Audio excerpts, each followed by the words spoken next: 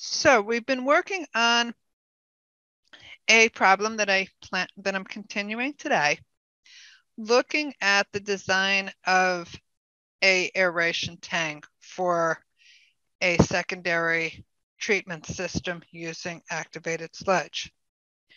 So we've done some sizing. Okay, so if you haven't watched it, make sure you watch the lectures from Friday and Monday because they're all linked together on wastewater treatment.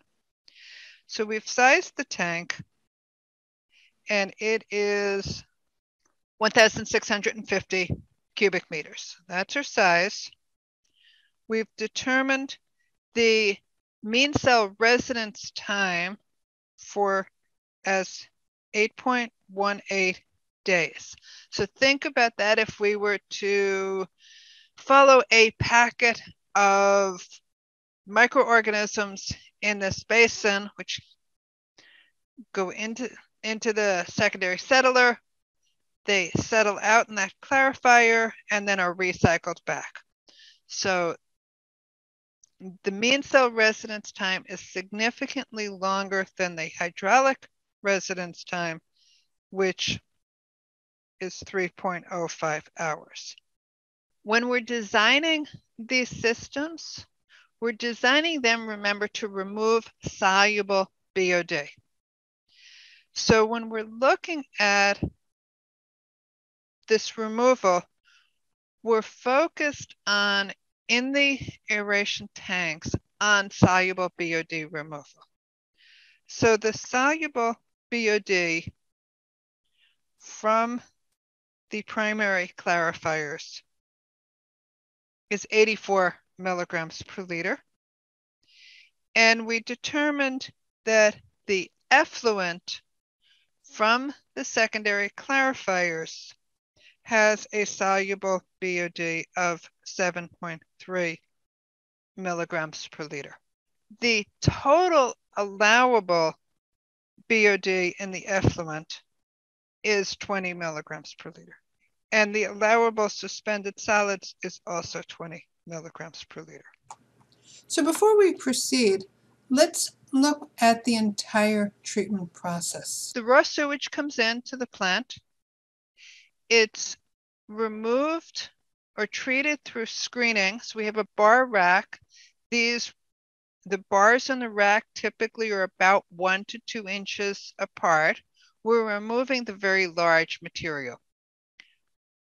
Rags, toys that a child flushed down the toilet. Material that would be detrimental to the pumps, would clog pipes, etc.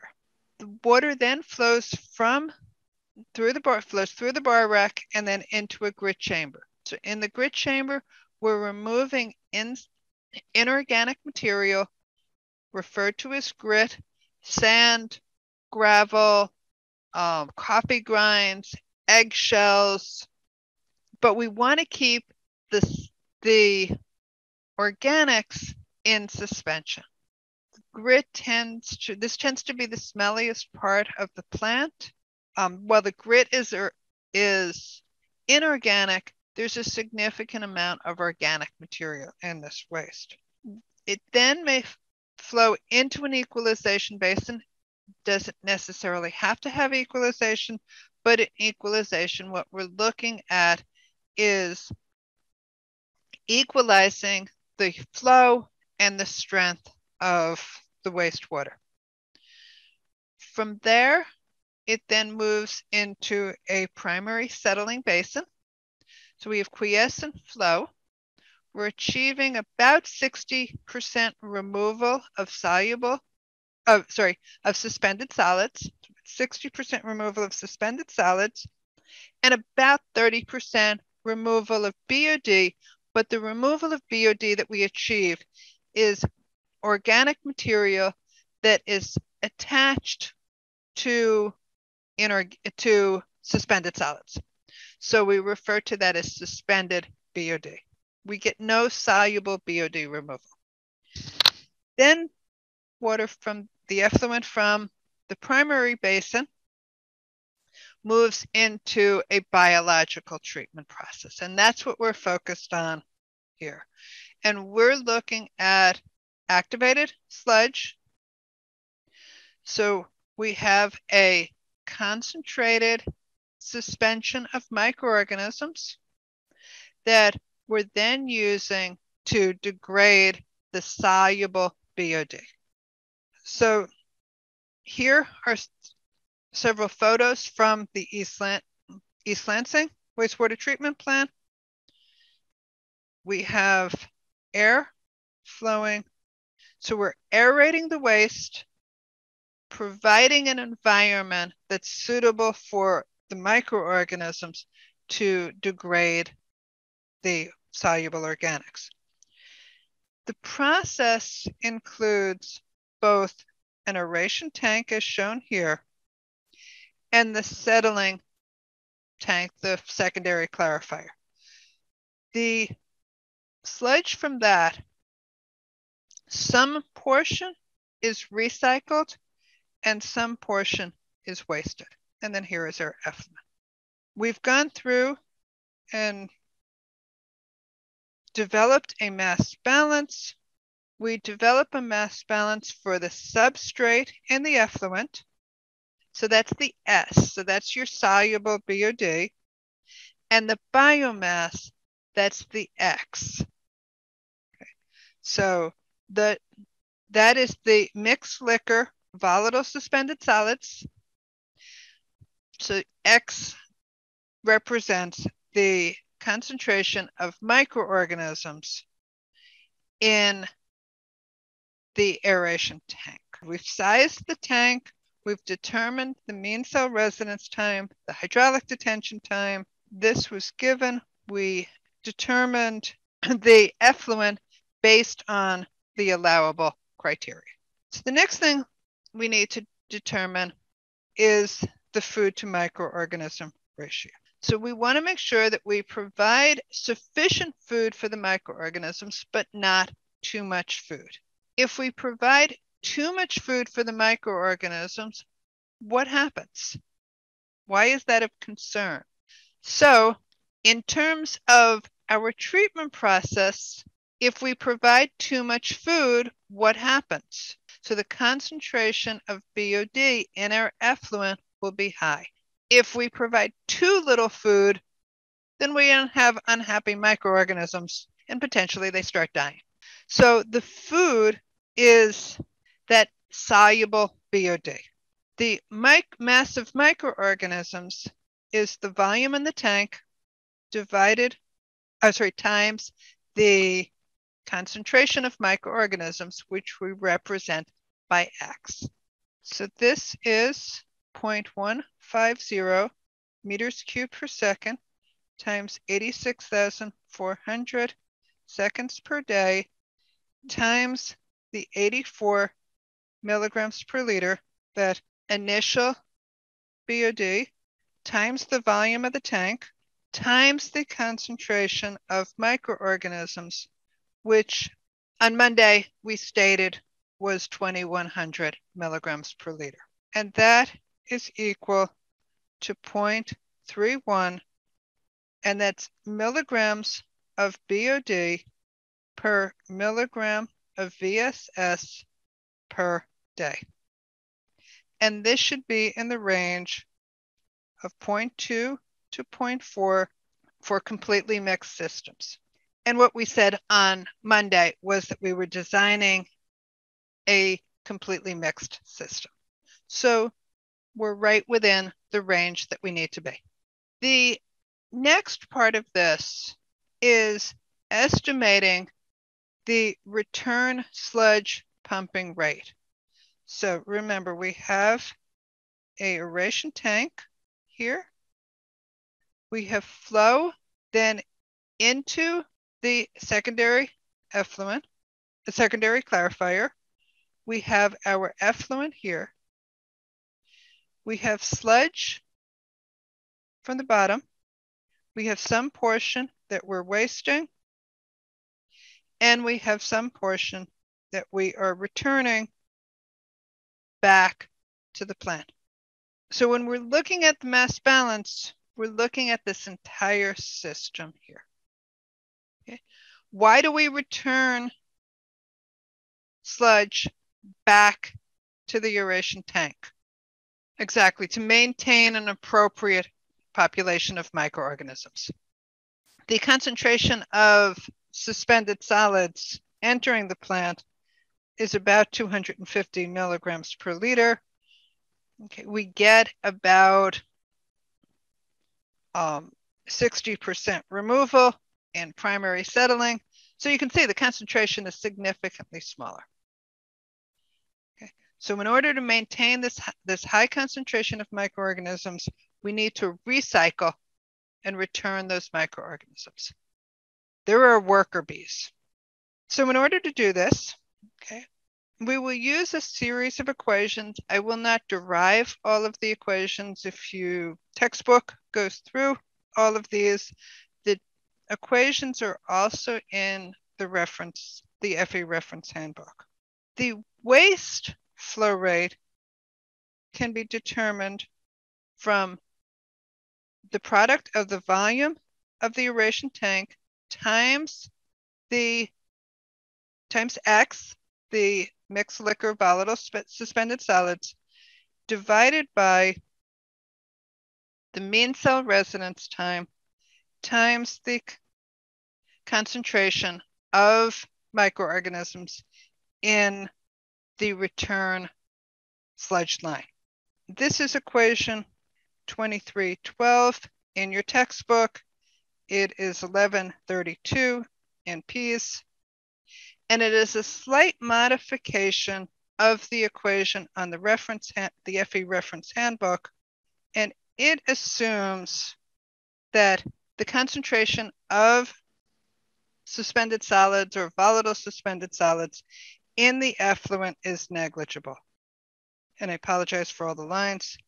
So X sub E times Q sub E is much less than X W Q W. Okay. So that's a simplification of that equation from the FE reference handbook.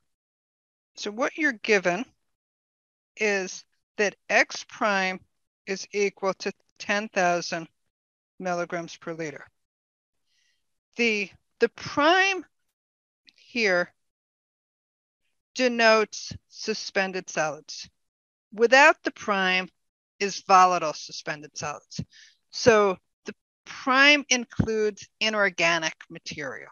And what you're also told is that the VSS, so this is our volatile suspended solids, is equal to the suspended solids concentration divided by 1.43, or that it's 70% of the suspended solids concentration, and that is equal to 6,993 milligrams per liter. Therefore, QW is equal to 1650 meters cubed times 2100 milligrams per liter divided by 8.18 days times the concentration that we just calculated, and that is equal to 87 meters cubed per day. In order to determine Q sub R, we need to draw a mass balance around the sedimentation tank. So this is our secondary clarifier. We have Q plus QR, and the same thing that I showed in the previous slide. We have X prime. Now we could develop this with either X or X prime, but we'll use X prime here.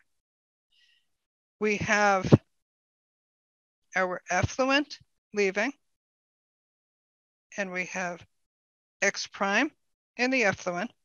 We have our sludge.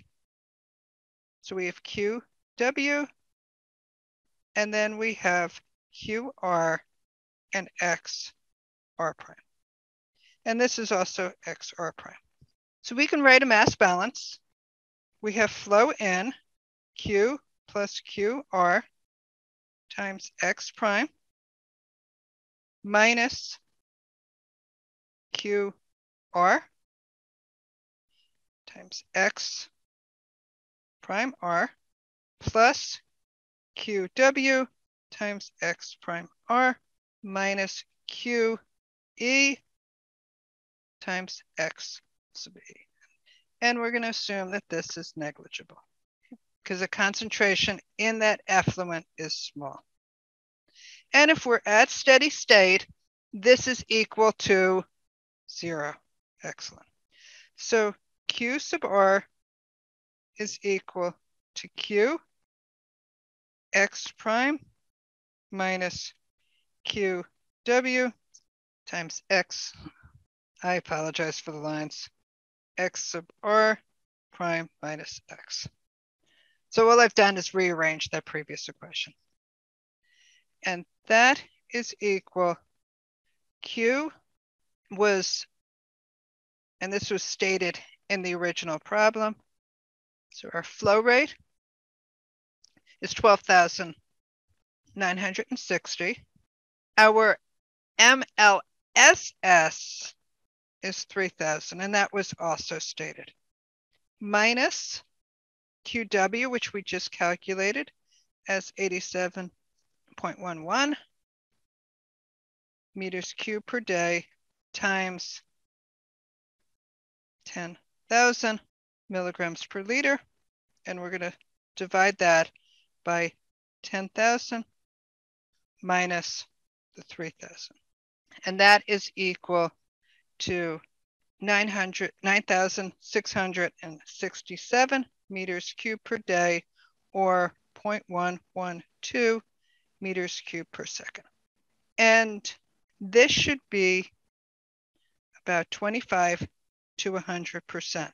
So notice we're recycling. Our recycle flow is significant compared to our initial flow.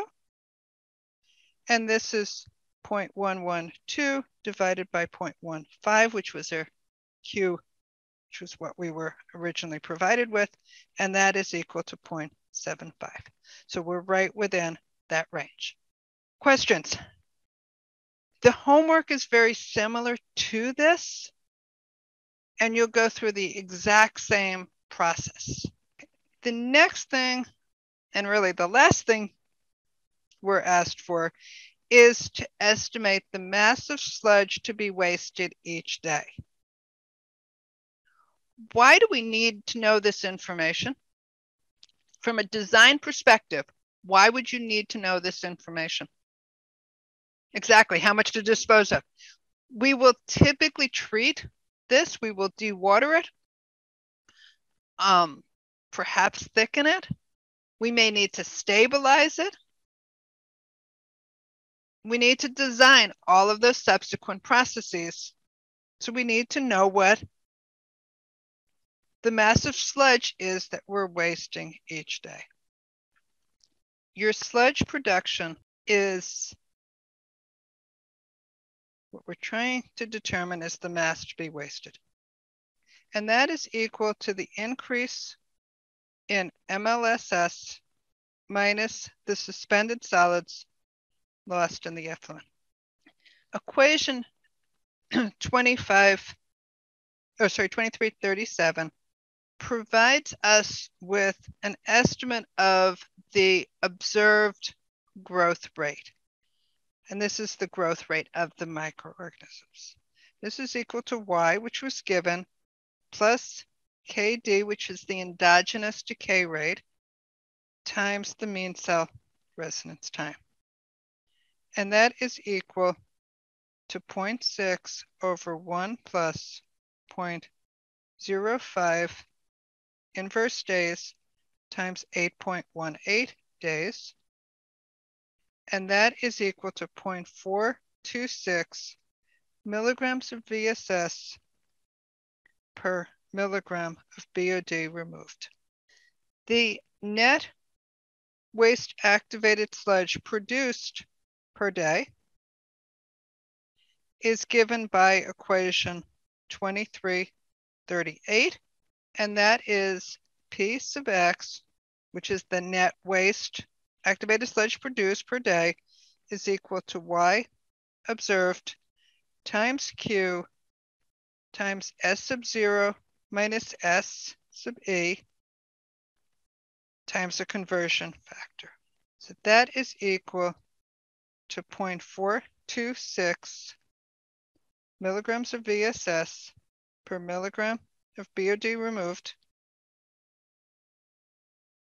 times Q, which is 0.15 meters cubed per second, times 86,400 seconds per day, times S sub 0, which was 84 milligrams per liter, minus 7.3 milligrams per liter, times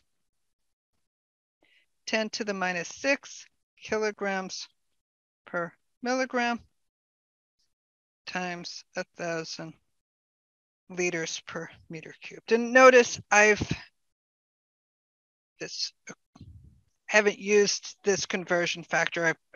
I've checked and used all of the appropriate conversion factors. So seconds cancel, meters cubed cancel, liters cancel, milligrams cancel, and we're left with milligrams cancel there, and we're left with kilograms per day.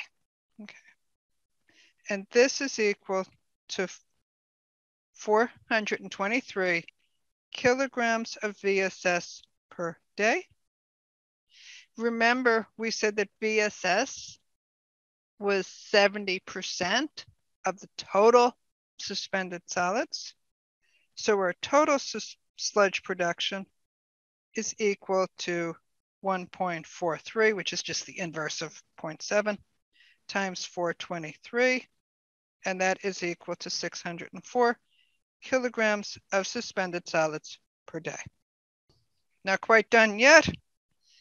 We need to calculate the mass leaving in the effluent, and that is Q sub E times the suspended solids concentration, or Q minus QW, and it's back, if we go back and look at our mass balance, times X prime, so we're looking at suspended solids, and that is equal to 12,960 minus 87.1 meters cubed per day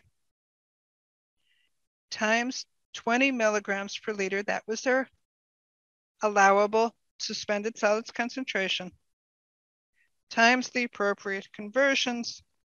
We have 10 to the 6 milligrams per kilogram and 1,000 liters per meter cubed, and that is 257 kilograms per day. So that's the mass leaving in the effluent. So the mass to be wasted is 604, which is what we calculated as the net production, minus 257, or 346 kilograms per day. And we can finally calculate the sludge volume because we design our subsequent processes on the volume. So the specific gravity of the sludge, I'm going to give it to you. This is given. And it's a typical value. It's about 1.01. The percent solids is about 2%. So those are typical values. So the sludge volume is equal to the mass times 100 divided by the specific gravity of the sludge times the density of water times the percent solids. So that is equal to 346 kilograms per day times 100 divided by 1.01 times 1,000 kilograms per meter cubed times the 2%. And that is equal to 17.1 meters cubed per day. So that is our final sludge volume. So that is the entire design. This is a much more simplified version. If you go through the textbook, you'll see that there's actually a more complex version. Often this is now done with computer programming. But I want to give you a sense of how we go through the process of designing. Any questions about any of these calculations? Okay. The major issue is keeping track of your terms. So X is what? So we use X to represent the concentration of what? Okay, that's your microorganisms. And that's your volatile suspended solids. X prime is what? That's your suspended solid. So that includes the inorganic fraction. So it's your microorganisms plus the inorganics. S is equal to what? So S is your soluble BOD. Okay, so it's really important that you keep those terms straight because everything depends on them. So where was S used? Let's go back. We used S right here. So that was the soluble BOD. Back when we determined F over M, we used S there. Okay. Any other questions? Okay. What we're going to spend the last, we've got about 11 minutes, just kind of looking at some of the other processes that we could also use for secondary treatment. So we've been talking about activated sludge. We've been talking about dispersed growth, where we have the microorganisms dispersed, mixed in with the waste that we're trying to degrade. We can also use oxidation ditches, which are also a dispersed growth treatment. So here, what we have is basically an oval. Think of it as a large oval, and the water flows around this oval. Okay. Often there will be sections of this will be anaerobic and other sections aerobic. The reason for that is we can trick the organisms into denitrifying or taking up phosphorus by cycling through an aerobic anaerobic cycle. It's quite complex, but it's basically a way of tricking the organisms to get better removal. These are typically used for smaller systems. Dr. Greg Tutera from the MHOG plant over just east of us on the Howell area will be speaking at one of the Tuesday tutorials about their plant and where they're using oxidation ditches. We can also use aerobic or stabilization ponds. These are typically very shallow ponds. Often light penetrates to the bottom. We'll often use algal photosynthesis to help maintain oxygen, at least during the day when photosynthesis occurs. And they tend to be quite large, as you see in the picture on the right. The goal is to convert organic matter to CO2, nitrate, sulfate, and phosphate. We can also use fixed growth, and here, think of this as we have some sort of solid media, and we have the microorganisms attached to that solid media. The flow is past the microorganisms, and as the water flows, the soluble material, that organics diffuse into that microorganism, biofilm, and are degraded. So this is a trickling filter. They're also called biotowers.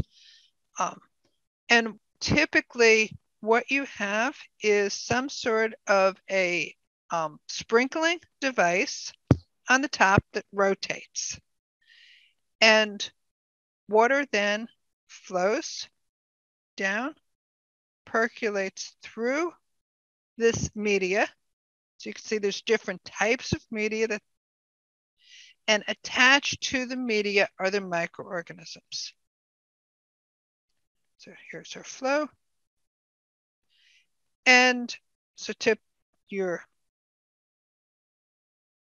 water from the primary sedimentation is pumped up, flows down, through, and then out to a secondary clarifier. So this is fixed growth approach. We can also use rotating biological contactors, which again, we have a solid support. They're lined here. So basically there would be the solid support here. On the solid support are the microorganisms. These rotate and you can see they're submerged in the wastewater. When they come up, they're aerated by air and then they just cycle around. Typically, these are operated in series. So you've got primary settling, a series of RBCs, as you can see. So these would be 1 to 2. So the water's flowing from one into the next, and then into secondary settling. We also have moving bed bioreactors. These are relatively new process. Basically, they're putting these support discs in an activated sludge system. So now instead of the microorganisms being dispersed, now the microorganisms are attached to these discs.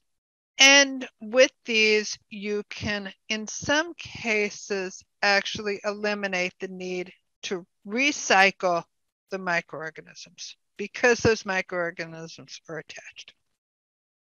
And I've shown it to you both systems. One, and you can see actually where it's a aerobic stage followed by an anaerobic, by second stage aerobic. So they're both aerobic systems. And the first one doesn't have recycle and the second one does. And it really depends on the design of these systems. Finally, we can have what was referred to as advanced or tertiary treatment. So we've gone through preliminary, primary, and secondary treatment. However, because of the quality or the desired use of that wastewater, we may need subsequent treatment. So this could also be for reuse, we're going to see more and more of this, where we're looking at direct reuse of that wastewater. We reuse it. We discharge to the Red Cedar. We discharge then, which flows into the Grand River, which flows into Lake Michigan. And guess what? Grand Rapids drinks that water from Lake Michigan, Holland, Chicago. So they're drinking some of the wastewater that we discharge. That's indirect reuse. Direct reuse is we're actually taking that wastewater, that effluent, and directly reusing it. So in those cases, we may need to get significant removal of organic matter beyond that 20 milligrams per liter. We may need to remove suspended solids beyond the 20 milligrams per liter. or we may need to remove nutrients to prevent eutrophication. May need to remove pharmaceuticals. We're seeing much more of that, especially where we're looking at reuse. So these can include processes from chemical precipitation. So for instance, for phosphorus removal, and I've shown you here the equations for ferric chloride, addition and reaction with phosphate to precipitate ferric phosphate, or the production of struvite, which again is a solid form of phosphate. We can use granular media filtration. We've talked about that. We will talk about membrane filtration, and we can use that especially for water reuse. And the next unit we'll be looking at is carbon adsorption, and we can look at that for micropollutant removal. Final process is disinfection. Now, this may disinfection of the secondary clarifier effluent or the effluent from the tertiary process. We want to reduce pathogen levels to acceptable values. If we use chlorine, then we chlorinate, we provide contact, and then we dechlorinate. And we dechlorinate because we don't want the chlorine to be killing off the microorganisms, the biota in the receiving body of water. Okay. We also want to reduce the contact time because we don't want disinfection byproducts. Because of the production of those disinfection byproducts, and because it includes both a chlorination and a dechlorination stage, you're seeing far more plants switch to UV disinfection. And lastly, we often will increase the dissolved oxygen levels. So often it's a cascading little stream so that the water is aerated, so that there isn't a significant reduction in dissolved oxygen when it mixes with the receiving body of water. So based on this series of lectures, you should be able to state the goals of wastewater treatment and its individual processes, explain how each treatment process operates, complete a basic set of calculations for wastewater treatment plant design.